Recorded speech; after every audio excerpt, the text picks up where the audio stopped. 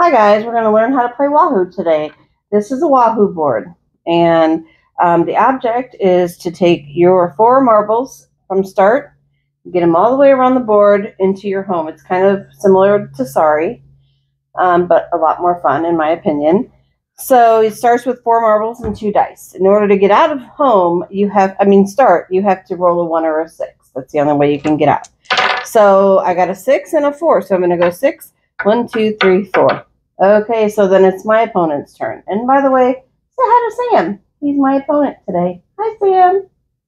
Okay, and now it's his turn. So we're going to roll for Sam. And he got a 4 and a 3. Guess what? He's stuck. He can't get out. Okay, so now it's my turn. I got a 2 and a 4. Now I can either go 6 spaces, which would put me right here, or I can take my 2 and I can go in the middle. 1, 2. What that does is lets me take a shortcut. So then if I roll a 1, that's the only way I can get out of the middle.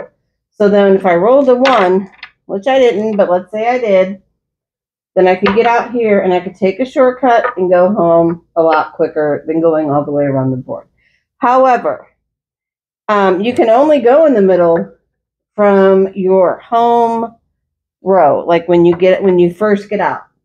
That's the only time you can go in the middle and take a shortcut. You couldn't go in the middle if you're like way over here, and then if you're on this dot and you get a 1, that you can't do that.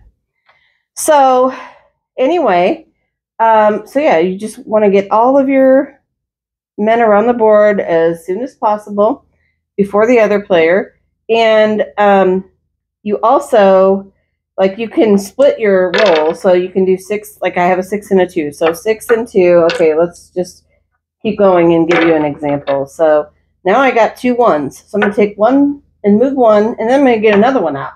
Because as I told you, you have to have a 1 or a 6 to get out. Okay, so then it's Sam's turn, but we're not, Sam's just going to watch right now and observe. Okay, and then now I got a 3 and a 2. So I can either there's 3 things I can do here. I can either go 1, 2, 3 with my 3 and then move 2, or I can take this one and go 1, 2, 3, 4, 5.